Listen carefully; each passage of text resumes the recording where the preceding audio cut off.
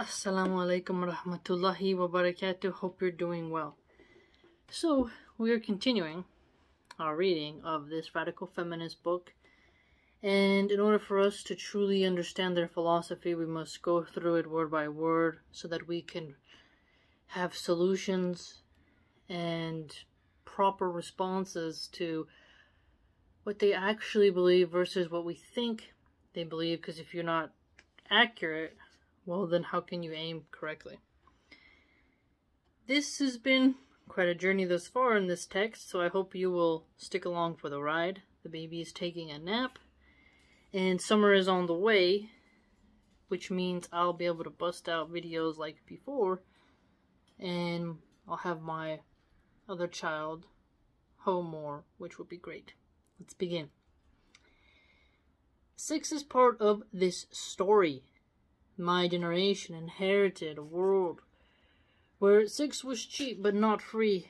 We inherited a culture of boring, violent, coercive heterosexuality. What I think is a little bit weird when she says coercive heterosexuality. Coercive homosexuality is rampant in prisons. And heterosexuality is not boring. It's not boring. Just because it's not being done in a club bathroom doesn't mean that it's somehow not boring. Like, that it's boring. We grew up being warned that sex was something dangerous. Well, it is. STDs, regret. I mean, it's a very spiritual thing that can harm you spiritually or physically and health-wise. Something violent that boys did to girls. It's only violent if the person doesn't want it. Right? Something that men needed and women controlled. I mean, men do need it, women do need it. And both men and women control it. Because it takes two to tango, as they say. A woman, like Vivian Fox, she's obsessed with 50 Cent. They only dated for 4 months. 14 years later, she's still talking about him. And no matter how much she says she's obsessed with him, he won't sleep with her again. So, a woman can say, sleep with me, but it doesn't mean the man's going to do it. He has to not be flaccid, and she has to actually open up. So, I mean, it goes to both. But I understand what she's getting at. Sounds like she's talking a little bit about red pill there. Something that strong men wanted and nice girls didn't let them have too easily. I mean, she's upset with that? Think about her tone here. Yes, strong men do want that because they have they have a healthy sex drive, right? They want to get it out in the best ways they can. They don't want to have to use their hand. You know, I mean, come on. And nice girls don't give it up too easily. Do you see how she's trying to make it sound like to give it up easily is actually being nice? You're not helping men by giving it up easily. They don't actually have to provide for you and step up. They have to be motivated and driven and have a goal. We grew up marinated in a flood of mainstream pornography that refaced sex as a factory line of bodies. I mean, that's interesting. A factory line, pornography type production, yeah, but you're the one who's advocating the destruction of the nuclear family. So you're part of that problem. Battering each other into submission, of ritual violence being done to women and girls, of hammering, nailing, smashing, wrecking, choking, slapping, destroying, language of sex that was straight-laced, joyless, and competitive at every else in our lives. This is a good point here. So, submission. I talked about how the word submission is really being used as sex, and even this cult Christian on Twitter called the transformed wife, now she's saying, you know, women should submit to their husbands in sex. The red pill community has taken how Muslim women submit to Allah subhanahu wa ta'ala and made it like the hadith about the angels cursing women if they don't give it to their husbands. They have taken something and twisted it into a pornographic bludgeon to beat women over the head to keep them in fear of their men cheating and watching porn. So blind obedience and no will is being turned into a synonym for submission. And that's where the BDSM porn culture comes in. And so what used to be being cooperative is now being used in a different way. That's why I might stop using the word submit to your husband. You submit to Allah subhanahu wa ta'ala alone because you're a slave who has no free will in that regard, in a way. I mean, you have a free will, but you hear and you obey. That's the goal when it comes to Allah subhanahu wa ta'ala. But I'm not going to blindly obey any man. Not every man is like a prophet. You have to watch out. Some people can lead you astray right off a cliff. You have to have common sense, right? So this language she says here of hammering, nailing, smashing, wrecking, choking, the very violent rhetoric that is being used in titles of videos, the women, the porn stars who are sexually liberated, they're the ones who agree to that and love getting paid for it and are using their bodies in this liberal way, as she said. So the porn stars give it away easily through a price. So when she's saying nice girls don't let them have it too easily, well, the bad women gave it up real easily and they put a price tag on it. So how can you complain about how violent porn gets when she hates religion? She hates Christian straight men. So think about it this way. If you don't fear fornication and adultery, which is what the Christians demand, that you fear that you don't do it, same for us Muslims, right? You're going to get spiraling vortexes of decay, of the slippery slope of more strange and more strange videos, as so many young men will attest to. So then they become bored with just average women. They want to see something weirder and weirder. So she's complaining about the problems of violence in porn, yet mocks religion. She just can't see the writing on the wall. Modern society conflates sex and power, creating an environment where the idea of freedom is fetishized in theory and flattened in practice, where every desire must become the desire to dominate, where power, violence, and authority are eroticized, sex itself becomes authoritarian. That's an interesting point. So, sex is in itself erotic, right? So when you talk about freedom and you talk about submission, I think submission is being fetishized. She says freedom is being fetishized.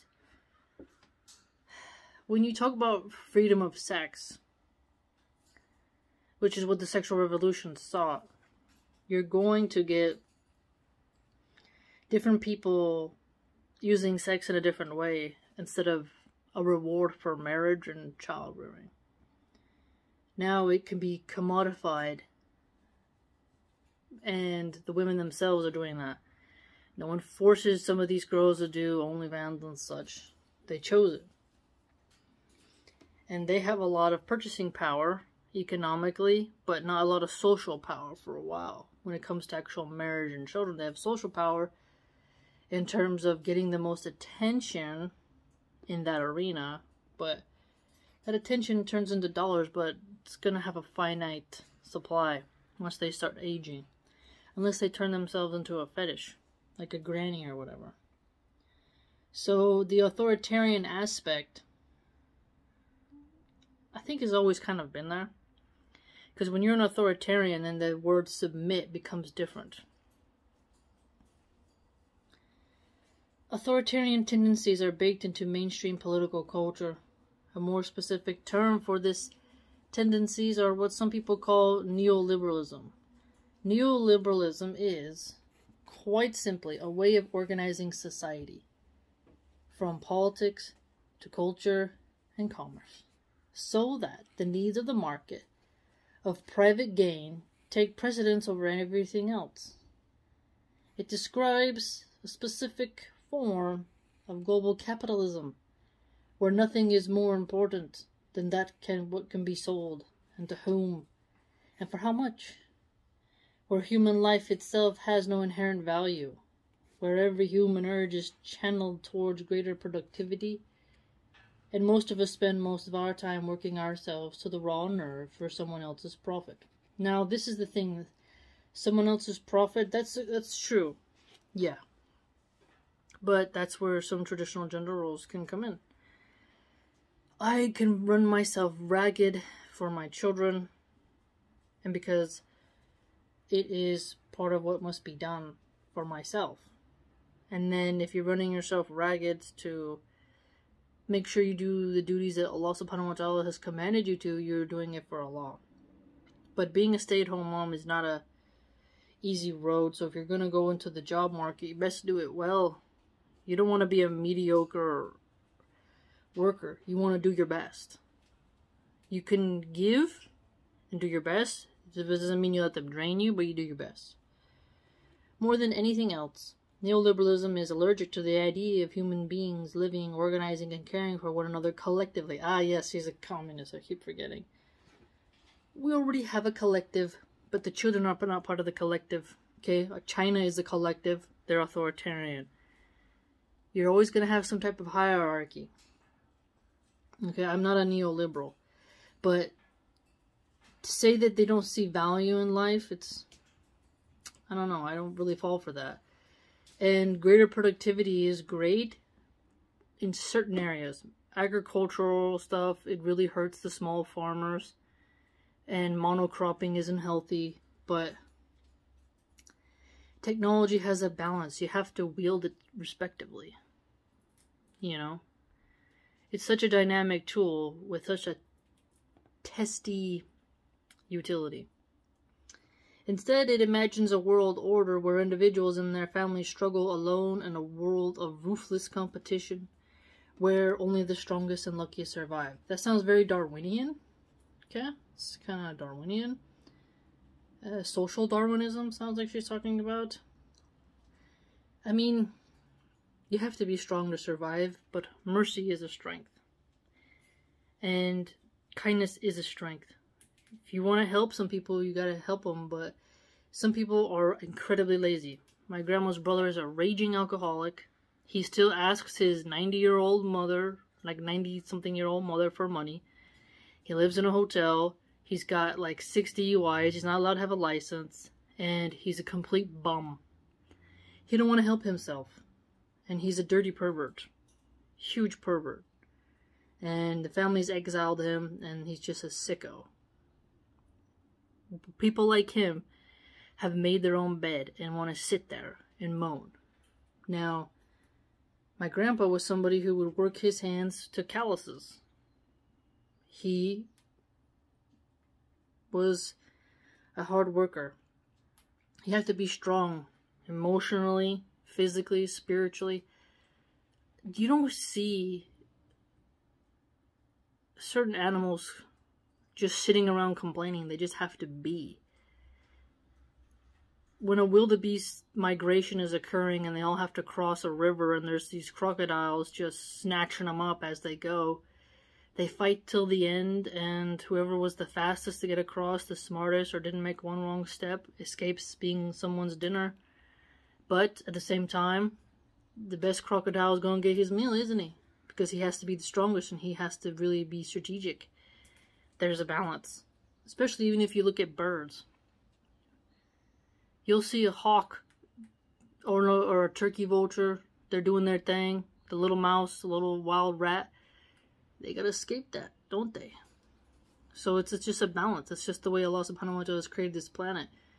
You can still practice kindness, empathy, and help. But sometimes I really do feel the world is a dog-eat-dog situation. And you have to keep going no matter what. But if you want to give up, accept the whale's bite. This is why neoliberalism eventually becomes authoritarianism. And neoliberalism, like every form of authoritarianism, is not just about controlling what people do, it is about controlling how they think and feel. But eventually, something is bound to snap. So she's really taken a dig at neoliberalism, which is fine by me. But she kind of mixed in some other phrases there, which is her right. But I don't agree with the social Darwinist because it sounds a little bit like Hobbesian in a way. Life is nasty, brutish, and short, but I do tend to agree with a little bit of the cynics there that life on Earth is brutal. But it's up to you to look at the puzzle and the maze that is this realm and figure out how you're going to survive without being unethical. Turning to Allah subhanahu wa ta'ala, asking Him for opportunities to do good deeds, and to be strong is to fight against evil, because evil itself is strong. So you must also be strong. I'm not into the whole give me the cheek so I can just put my boot on your neck. I'm not into that. Unless someone tells you to lay down your life for your children. You know. You can't coddle people too much. Because even a bald eagle turns the nest twigs inward to kind of prod the baby, to be the chick, to be uncomfortable so they eventually want to be able to fly. If a baby deer is too comfortable on the ground, doesn't stand up and start walking right away, wolf's gonna snatch him up. They gotta learn to run real fast. Same with horses and gazelles, all them running critters. You gotta watch out. Only a panda can afford to be a lazy, useless creature. You know, because people pay for them to live. They would already be wiped off of Earth if they had to actually survive. Because they're nice and fat and juicy for tigers. So, this is an interesting thing that she's brought up. Again, though, it's really strange how she doesn't see she's part of the problem. She doesn't like angry, vicious sex, yet she mocked the nuclear family for having taboos on sex. And she just calls the modern state sexist, and she's really woke. Let's put it that way. But at least she has things I can argue against and talk about. Give her that credit. She has her ideas organized and put on paper, and structured very well, so that someone like me who is really into textual analysis can really just see exactly where she's going. And one compliment I'll give her is she organizes her thought and then brings us to the conclusion. So that's really nice deductive reasoning that she has laid out in her texts.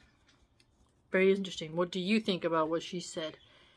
Let me know in the comments. And if you'd like to join my blog, it's www.subscribestar.com/MilahanArchive. I hope to see you there. I post a lot of interesting content on there that you won't see me post anywhere else, and supports the channel so I can save up to move to a different part of California and save up for a farm in Alaska and get diapers. Take care.